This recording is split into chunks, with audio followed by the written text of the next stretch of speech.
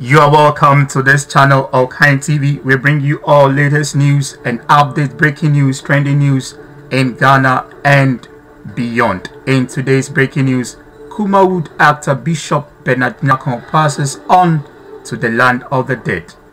The celebrated Kumawood actor has parted ways with the living just this evening, May 2nd, 2020. It could be recalled that the above-mentioned actor has been battling with acute illness for the past years, which resulted in a lot of family mess till his last breath. Our condolences to the bereaved family. May his soul rest in perfect peace. We'll bring you more updates on this news. Stay tuned and have a wonderful